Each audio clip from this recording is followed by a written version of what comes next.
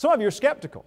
You're like, oh, come on, Jones. You're not going to stand up here for the next 30-some minutes and try to convince me that just by asking myself, what's it for me right now, and then engaging in a process to accomplish it, you're telling me that that's going to make me a better manager, owner, operator?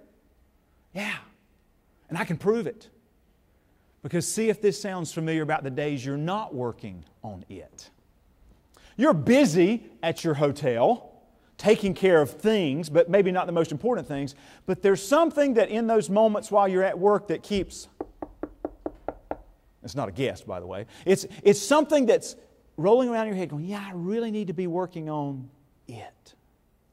And you want to work on it. You really want to get to the most important things, but you got all this other stuff that's flying around you, and you just can't seem to get to it. So you say, well, I'll have time for it tomorrow, later, yeah. That it, even though not being worked on, is occupying some serious mental real estate.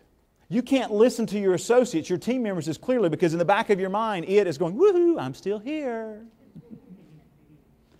And then you think, incorrectly, you think that when you go home, that it's going to stay at work and you're going to come home and be able to enjoy time with your family unencumbered.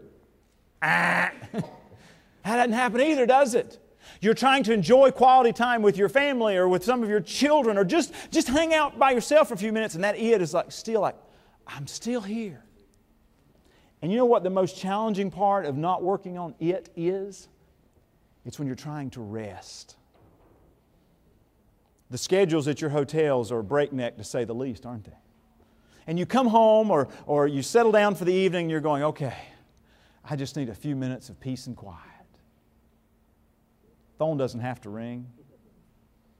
Nobody has to do anything because it is still in your head going, you're not getting to me. And it doesn't matter whether it's sales, cost containment, staff improvement, it's still asking for your attention. Why? Because it is important. And it doesn't want to leave. You don't really want it to leave, but you don't know what to do about it because you can't get to it. And that's what we're going to work on today. In fact, let's take it a step further.